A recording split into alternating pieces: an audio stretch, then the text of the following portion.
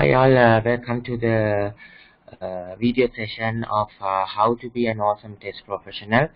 So I'm going to discuss what is the industrial demand that we have, what are the trends in the industry, and how you can meet these trends, how you can be a unique person, how you can be a technical quality engineer in the industry. Okay, so let's start with the session. Okay, so automation is one of the buzzing words in the industry. It has been here for a long time. It has been here for 10 years, and now we see actually a boom in test automation. Okay, most of the vendors, software vendors, now invest on test automation, because if you invest it correctly, there is a high return and there is a big kind of saving on software testing activities. And also there are a lot of open source tools which have come to the test automation arena. So people, the software vendors, even the projects, are now emphasizing more towards the practice of test automation. So most of the Sri Lankan software development companies now have been moved towards test automation because they have understand the return which they can gain. So moving in, so these are the test automation trends. Now as you see, there is a lot of trends to use BDD, behavioral driven development, which will actually create test automation scenarios which will actually model the behavior of the system that is being developed or that is being requested by the customer. So more of the automation scenarios, we can see most of these scenarios or the automation frameworks have used JBehavior and Cucumber for behavioral driven development, and most of the scenarios now are in human readable form. So that is one of the developments, and we go towards DevOps. So the DevOps, in the sense, we as a team work towards coding, and as a team work towards testing. So it's not like, developer does their own work, QA does their own work. No, QA tries to jump into development and does the coding, plus the developer can also do automation, developing automation scripts. Plus also the QA should be able to go and, we had an earlier trend that the unit test cases are only done by developers, but in the future it will be QA who will go and do the unit test cases. So we can also see there are a lot of programming languages which have come in, and since Java is given free open source, so there are a lot of Java based automation frameworks, but there are other programming languages which is much faster than Java, like Ruby. So we can see there will be an increased percentage on automation frameworks which will use on Ruby. So to exploit this fast speed of execution. So we can also see there are a lot of there will be in the future, there will be not just a Selenium based automation frameworks. So there are limitations in Selenium, and there are new tools which are coming in, like Expresso.io plus Nightwatch.js, and also there are Angular based test automation tools which we can automate using Angular or Ajax sites. So there are a lot of wrappers coming in, like Selenite. So you can see there's just not, the future is not just on Selenium. So if you move towards the job trends in the industry, there are a lot of other tools which are demanded by the organizations. So you guys had to learn about not just Selenium, about Protractor, Nightwatch.js. Even if you're doing Windows automation, you have to learn about Squish, and also that is a commercial tool, but also non-commercial tools like Vimium and also Catalan Studio. So you guys have to learn the tool stack, go according to the tool stack to achieve your target, to be an effective, good, great test automation professional. Okay, so language wise, computer language wise, there is a high need. So it's not just Java based, you also know other language like C++, C Sharp, so Python, Ruby, in order to be a diversified test automation professional. So first, what can you do? Okay, so sometimes you might be in a manual testing person. Sometimes you will be just covered the basics of test automation. So my recommendation is to go to the fantastic tutorial sites that is available like Guru 99 tutorials fine. Then you go through some of the YouTube videos which are available. Just subscribe to some of the YouTube channels which where experts are going through, giving video tutorials on how you can start on the automation tools.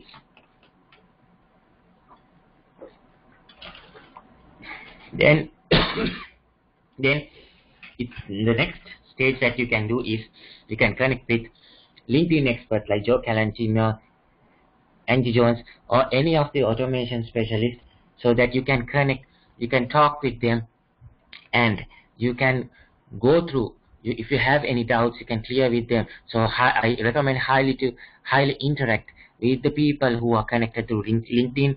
Highly interact with the, there are a lot of online groups which pertains to automation. So I highly recommend everyone to get connected to these groups.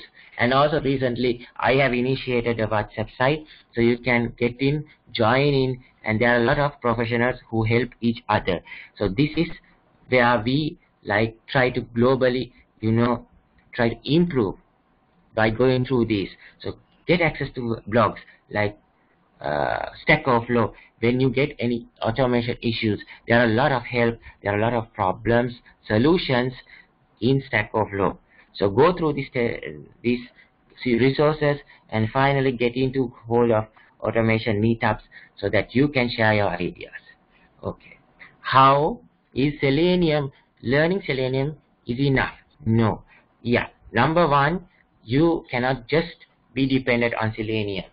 There are a lot of tools which have been come into the market, so we can see a maturity in automation these days, these years. So there will be not just Selenium. There are a lot of Selenium wrappers which have been introduced by a lot of community of developers, because there are disadvantage limitations in Selenium, but these disadvantage limitations are being covered by these wrappers. And there are a lot of tools like Cypress.io, and there are tools like Catalan Studio, which tries to be far more better off compared to Selenium. So Selenium does not guarantee the savior of automation. There are limitations in Selenium. So Selenium does not cater web services, desktop applications, mobile. So you have to learn other tools. So if Selenium has dependency just on automating web UI test scenarios. So there is a need for automation. There is a need triangle. So first we start with automating the unit test cases. So we should, as automation professionals, we should know how to automate unit test cases. Then we climb up the triangle. Then we try to do web services automation. We try to integrate these web services and do integration testing. Then we can also, at the lowest range, we can do component-based web services testing. Then we move up to the ladder. Then what we do is we integrate these web services with GUI test cases, and we do a kind of a GUI-based integrated testing. So there we can use Selenium, but if we are going to API or web services testing, we can use REST Assured or SOAP UI. So this is the needs hierarchy when it comes to automation. So what are there? What are the tools there? So there is an increased need to do microservices. There is a microservice architectures coming up in the software industry. So you guys have to check this, test this, not in manual but in automated way. So there is an increased need for automated testing of web services. So for that we can use REST Assured for creating framework. There is another good tool called Karate, which is somewhat BDD based. Okay, so let's move on. So you all guys, we cannot just depend on, we will get a project on web, or we will do a testing on a automated testing on a web-based UI. No, there are a lot of desktop applications which are coming up, so we can use the Auto IT or Web App Driver. These are new tools which have come out. These are open source tools, so highly recommend go on, download these tools and try to meddle with these tools. Then there's another great or desktop automation tool called Binium, which it also allows you, it's an extension of Selenium, which allows you to automate Windows applications. So you can see, you are not just, early stages, people think, okay, we have a set of manual test, we have automation tool, now let's start automating. No, an automation test professional has a far more demanding career. So you will have to automate using automated test cases, but you may have to do performance testing using JMeter. Plus, you will have to create the skill relies on the how effective you can come up with a framework. So that the other thing is you all have to do code quality, integration with code quality tools, and integration with continuous integration, because a lot of projects are on agile based and continuous integration, continuous delivery based. So you all have to integrate with continuous integration tools like Jenkins. So then the other skill set that you should have is to have your code in a repository and multiple sharing with it. That is a code share repository. So then you all should have an understanding, a skill set of this entire picture, not just automating test cases.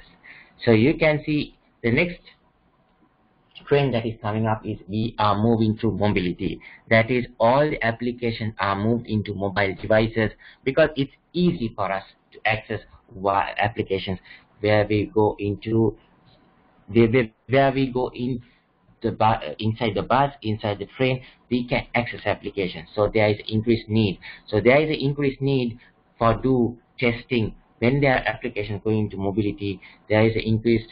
We had to guarantee that the applications are perfect according to the requirements. So we do manual testing, but then we have to ultimately automate these test cases. So there is a great challenge when we come to automating test cases, because they have multiple OS versions, multiple screen resolutions, and multiple devices. So the automation, there are a lot of challenges when it comes, but there are tools called FEM, Selenoid, Keep It Functional, Monkeytalk, and Robotium. So you have to know most of these automation tools. You have to practice and you have to learn it. Then the other thing I just want to know is learning and experience is separate, but people try to think to get experience we have to get into a project, get into an organization. No. So experience is where you take a tool, download it, and try to do some tutorials on the tool and try to get familiar with the tool, identify what can be done in the tool, what cannot be done. So this is how you gain experience. So you should also know how to integrate with cloud-based test automation solutions like Source Labs when it comes to Browser Stack. So this is the mobile automation arena. You can see the other thing when you do mobile automation is that you may have to verify whether the web services are according to the requirements. So then you all might have to use Rest Assured or SOAP UI to test the APIs involving the web service API involving the mobile applications. So you cannot just put automation. You all have to evaluate whether the automation can be applied. So when we come into deciding automation, we should look at which tests we are going to automate, whether there are significant amount of repeatable test cases, whether these test cases can be automated with a specific tool. So when we automate which devices, if we are doing mobility, which devices we are going to automate, what are the emulators available, or what kind of real devices that we are going to run the scripts. And also when is the other question. When are we going to introduce automation in the QA cycle? Are we going to do it after delivery? Are we going to start when the development is completed? Are we going to practice something like test-driven development when it comes to automation? So the other thing is how we are going to automate, what tools we are going to use, whether we are going to use commercial tools or open source tools. Whether a customer is allowing having a good testing budget, then we can go for commercial tools. But if we are on stringent budgets, then we have to go on open source tools. And we have to know with the skill set what kind of people are available in our organization. Are we going to hire people to do automation, or are we going to train people? So these are the decisions that we have to think when we are going to apply automation successfully. So determine project time. When you determine a project, you cannot put automation into every project, and you should also know that the projects are not 100% automation. So you should design the time. So 2 months project, 1 month project, automation is not a highly good candidate. But also you should know the availability of manual test cases. There should be a considerable amount of manual test cases. And also you should know your quality engineering, QE teams skills, the available skills, whether you have to get new team for this or whether you have to upgrade the team skills. Then also the technological platform that we are going to use. So how do first of all, when we bring automation to a project, we should know to do a proof of concept. We study the applications. We look at the application. What is the platform? Whether it's a web-based, whether it has web services, or whether it's a desktop. Then refer the manual test case. Whether the manual testers, whether they are up to the standards or whether they have detailed steps to automate. Since you choose a tool to perform the automation. So we look at the platform, we look at the budgets, we look at the skills. So if there are a lot of people who are skilled in doing, say, on Protractor, so then we take Protractor, and if it's web-based, the platform, yes, we can take Protractor. So it's according to budget. If you have stringent budgets, we go for open source tools. So these are the things that we should do when we going to implement automation. So the next area we want to cover is just learning automation tool doesn't work. You guys have to learn on building automation frameworks. So it's the effectiveness of automation in your organization or in your project relies on how effective and efficient you have developed a framework. You should look at the reportability. So the automation framework should give detailed reports which should even allow a manual tester to report defects. And also reusability. You should not reuse the same action in 1 or 2 test scenarios. So this one action, you should not repeat the same action, but you should use that common action and use it in 1 or 2 scenarios. Then it should be extendable. You should be able to plug in new automation tools, automation add-ons to your framework. So it should be extendable, then configurable. You should not hard code the environment part, user credential details. It should be run according to across the environments. So this should be configurable using text files, Excel files. Then scalability. Your automation framework should be applied to other projects. Then it should be there is another component. Your framework should be practical and viable. It should be not just, taking another framework from another organization or another project and implementing it using the great technology. No, it should be practical and viable. So the future is not going to be just Selenium. It is the frameworks will be next gen, that is automation. I have called it automation version 2. So you will get framework with numerous set of tools like a Swiss Army knife set of tools coming in. So you can see one single framework having a lot of tools created in a lot of platforms. So there are more diversified tools will be created, and more technically you will be involved in designing these frameworks. How can I go there? Learn automation. So you want to be a good automation professional. So learn automation tools which are available in the stack, not just learn one tool. Learn how to integrate these test tools at framework level. Be an expert tool integration. So you have to integrate continuous integration tools. You have to integrate with bug tracker tools, test management tools. You should have a knowledge on this. Read and update information which are available in the articles. You should go through LinkedIn articles. You should go through videos which are posted by other automation experts. So that is my advice. So there are a lot of tools: Selenium, APM, Robot Framework, Vimium, Rest Assured, Cucumber, Catalan Studio. So you should learn these tools. So this is about the next-gen framework. There are a lot of tools integrated, a lot of things, Jira, Bugzilla. So you can do these integrations with the web REST APIs available given by the providers. And you can see a lot of headless browsing, headless automation happening up, because you may transfer your automation framework to a Linux machine which doesn't have a browser. So a lot of using of headless browsing. So there are a lot of automation frameworks. You should be able to use your existing knowledge into the new frameworks, such as Apache PUI, which you learn to parameterize data. You may have to use it in Rest Assured. So look at the best online resources, go through tutorials for Dudu99, watch YouTube videos, and connect with LinkedIn, go to meetups, do public speaking, go to test conferences. This is how you expand your knowledge. Thank you, everyone.